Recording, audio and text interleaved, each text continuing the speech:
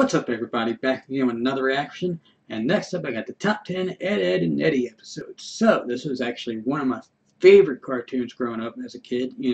That it was that and Dexter's Laboratory. So, that being said, let's get it. Prepare yourselves. These are the Ed's greatest misadventures. Welcome to WatchMojo.com, and today we're counting down our picks for the top 10 Ed, and Eddy episodes. Thank you, Ed. That's, nice. Before we begin, we publish new content every day, so be sure to Of course, my subscribe favorite quote to of our all channel time in and Ed ring and the Eddy, bell to get notified about was our it Ed latest how videos. he'd go, I like buttered This toast. list, we're looking at the funniest, most popular, and most impactful episodes of Cartoon Network's classic award-winning show. Since we'll be delving into the Ed's biggest hits, expect a few spoilers down the line. It's a rerun. You smell like a gym bag. Number 10, Rockabye Ed. Stop it! Ed really needs to stop whatever before-bed routine he has, because the nightmares he has as a result are damn creepy.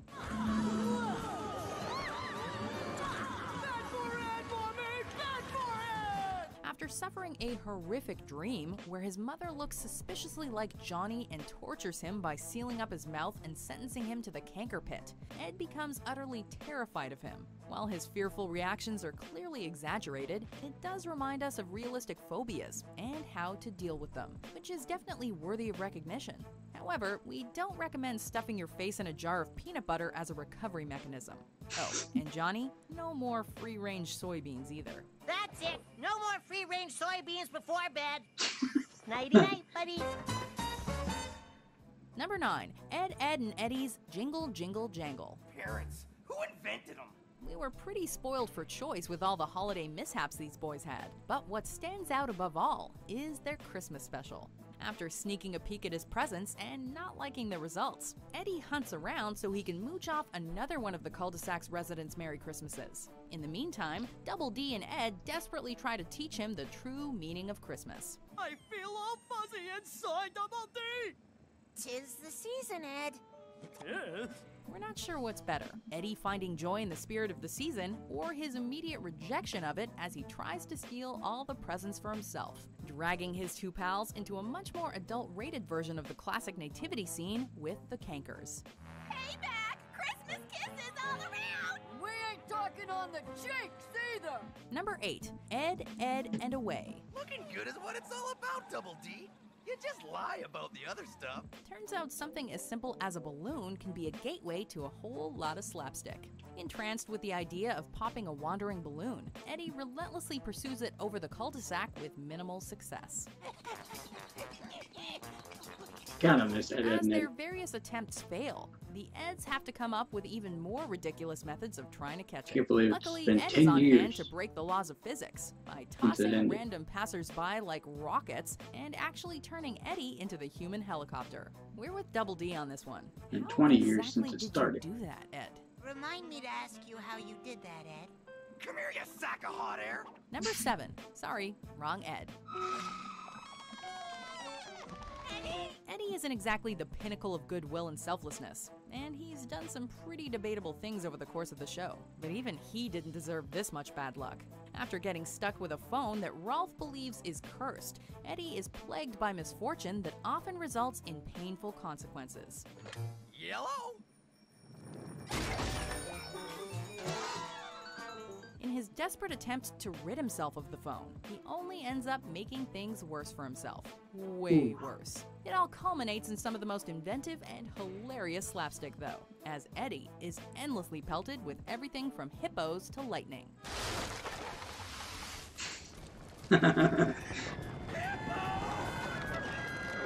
Number 6. 1 + 1 = Ed. Why does goo float? Hit the road! The lives and antics of the Eds weren't exactly constrained by realism. There wasn't anything that really crossed the line between normal and fantasy. That is, until this episode, where everything went completely off the wall in all the right ways. Look at me! Ed, you seem to have stumbled into another dimension. In an effort to understand how everything works, the Eds end up going on a surreal, psychedelic trip where they break every fourth wall imaginable. Ed eats the sun, Rolf grows 3 heads, gravity is destroyed, even Sarah's mouth is pulled off, much to everyone's delight. In the end, we're left wondering whether they imagined it all, but the journey is nevertheless a colorful collection of madness that is a joy to watch unfold. And we'll be up to our necks in Jawbreakers. I love chickens, Eddy! Number 5. Once bitten, twice Ed. Now eat your mattress. Yeah, I remember this. Yum! Eddy seems to have misunderstood the saying that says, if it ain't broke, don't fix it. After a particular scam nearly succeeds, he decides to recycle the formula over and over and over again. You know what they say, Eddie? You can fool some of the people some of the time, but you can't fool all of the people all of the time. Of course, everyone, including Double D and Ed, gets sick of Eddy retreading water so much. But we don't. Eddy's refusal to change plans and the creativity that goes into each reimagining of the original scam is both impressive and hysterical. To be honest, we just want to see how far this kid'll go with his endless tweaking. You can't do worse than Bathroom World, surely. Maybe that's how to scrub a bowl. Then flush on down to Bathroom World. Number 4. Once Upon an Ed. Yeah, boring. See? Johnny's got your number, Double D. This episode not only gives us 3 tales in one, it also gives us insight into each of the Eds' mindsets. Trapped in Johnny's wall, the Eds endeavor to tell him how they got there, and the result is 3 radically different stories. With that, I figured I'd take a shortcut through my lavish estate and pop in on I feel like every show has had Eddy's one of version those like revolves around his greed and desire to episodes be where poor, it's like, you while know, Double D's shows like his 2 or 3 organizational people like views tell, and the belief that you know, he like is a the story moral that backbone of the happened, you trio. know, And except then differently. there's Ed. The sweet, deluded Ed, whose story involves radioactive mashed potatoes, giant canker sisters, and a scene of him flying like Superman. We may never know how they really did end up in the wall, but after tales like these, who cares? We have found shelter! We have found shelter. And stuck in your wall we are.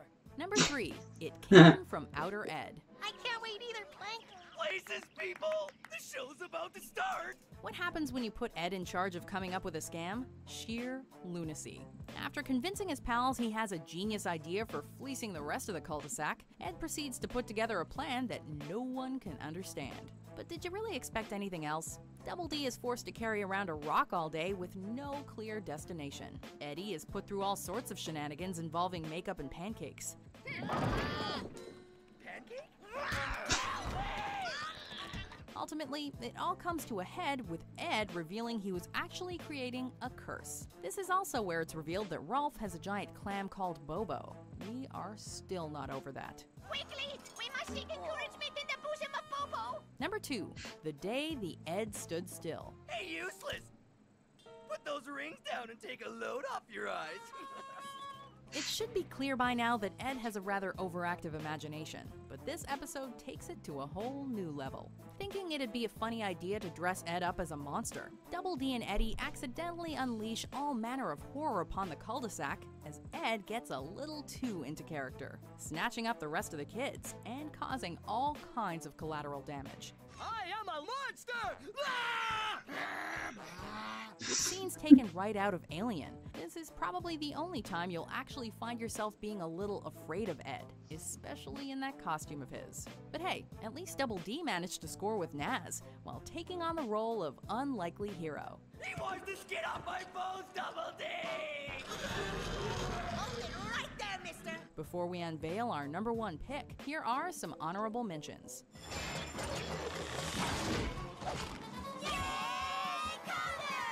Ow! Now that I have your attention, Jumpin' Geronimo! What'd you do that for? it's to remind you of your manners, Eddie. A bracing dose for you two to comply and behave in a socially acceptable manner. I've constructed this elevator that I'm sure would be of some help. Sweet! I'll probably hate myself in the morning saying this, but going up? Number 1. An Ed is Born. Hiya, bro. What's up? It's me, Eddy. All grown up and living the life.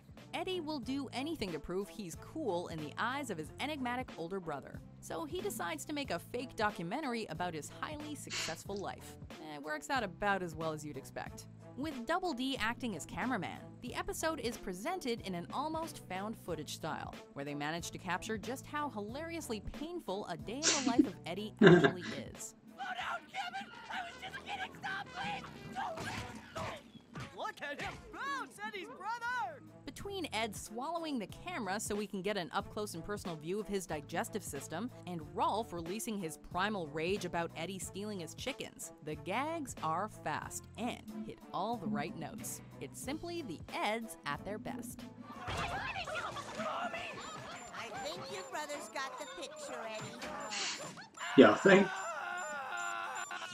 Do you agree with our picks? Check out these other great clips. Anyways, if you like this video, remember to like, comment, and subscribe. And one more thing, I like butter toast. Thanks.